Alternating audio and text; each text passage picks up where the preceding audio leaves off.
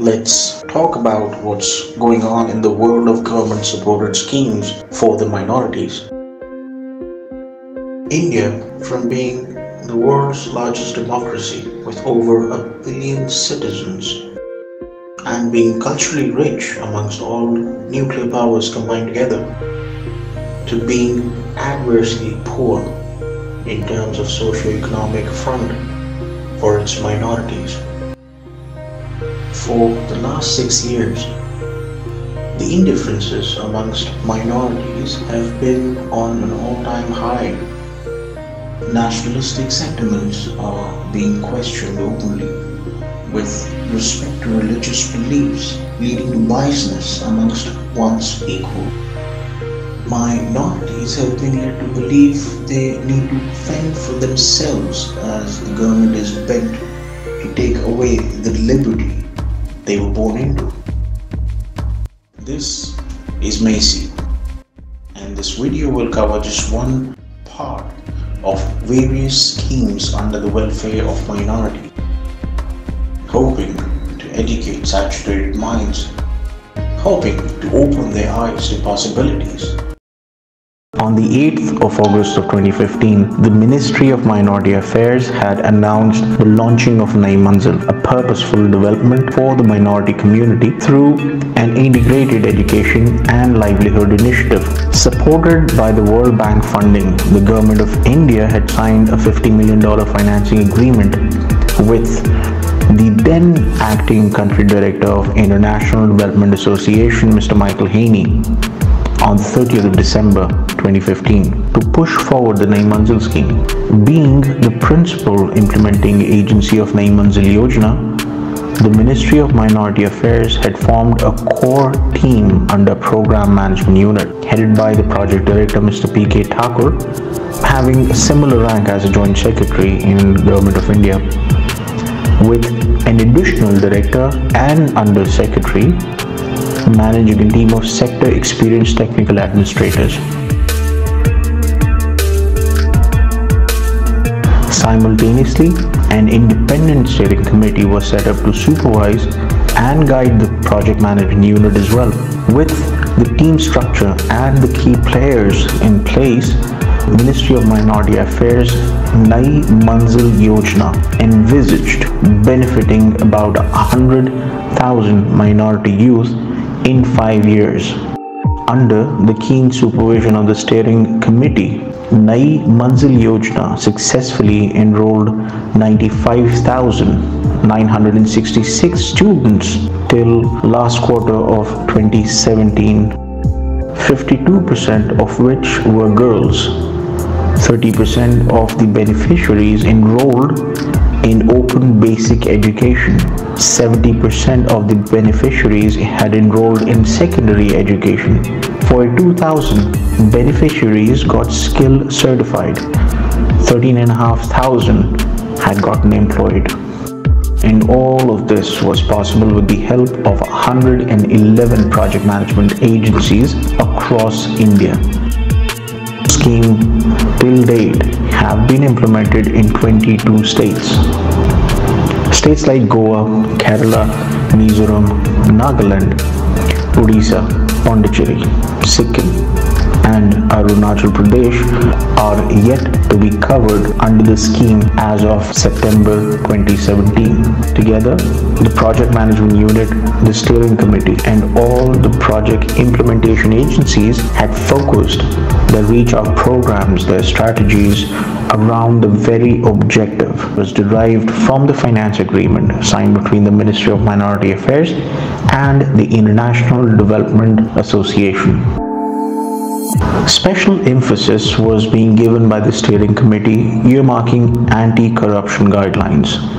The eligibility criteria for beneficiaries such as the trainee should belong to minority community under the National Commissions Act 1992. Trainee age group between 17 and 35 years.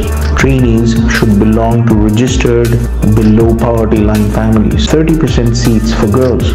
5% seats reserved for people with disabilities. Also, 15% seats reserved for below poverty families of non-minority communities In case reserved seats remain vacant, these seats will be treated as unreserved. This chapter covers three key components around which the Nayi Manzil scheme is administered: the educational component, skill training component, job placement component. Within the educational component, the primary objectives were to assist disadvantaged youth to attain certification from the National Institute of Open Schooling or any state open school, which was equivalent to elementary education program of the formal education system. These open basic education program offered at 4 levels: level A, which was equivalent to class 8th, level B and level C. The secondary level examination program was equivalent to class 10th. Depending on their eligibility, the beneficiaries undergo the open basic education. The process for the education component began with the preliminary assessment, moving to counseling, then formation of batches, registration with the NIOS, then teaching of those batches, and then eventually assessment and certifications. Under the skill training component, the objectives were to offer skills training complying with the National Skills Qualification Framework, level 3 and above. Minimum 3 months of skills training program, which includes information technology training, basic English, includes module on health awareness and life skills, including basic hygiene and first aid.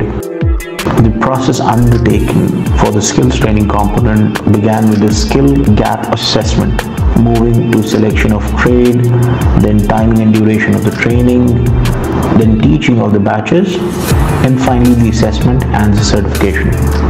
Finally, under the job placement component, the objective was to place a candidate successfully in regular employment in the sector they were trained into, ensuring minimum wages as mandated in the state for semi-skilled workers, ensuring employers provide provident fund, employment state insurance, Pradhan Mantri Jeevan Jyoti Bima Yojana, etc. Also ensuring regular connects made with regional industrial houses, organizing monthly job fairs, job opportunities to be introduced with the minimum chances of dislocation, also ensuring the candidates are provided monthly financial incentives of up to 2,000 rupees for 2 months as post-placement support.